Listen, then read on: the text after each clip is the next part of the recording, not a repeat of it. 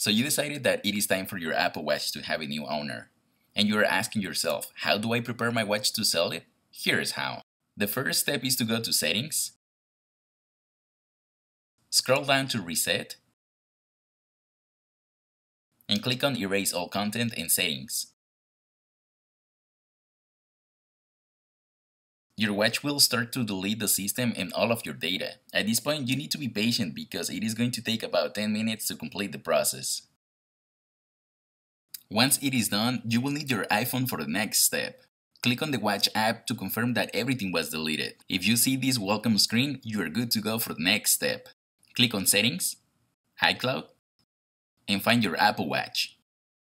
Click on it and select Remove from Account. It is going to ask you to confirm, click Remove, and that's it. Simple as that, your Apple Watch is ready for the new owner. And you are also ready to upgrade to a new shiny watch. That's it for today. If you like this video, click on the like button and subscribe.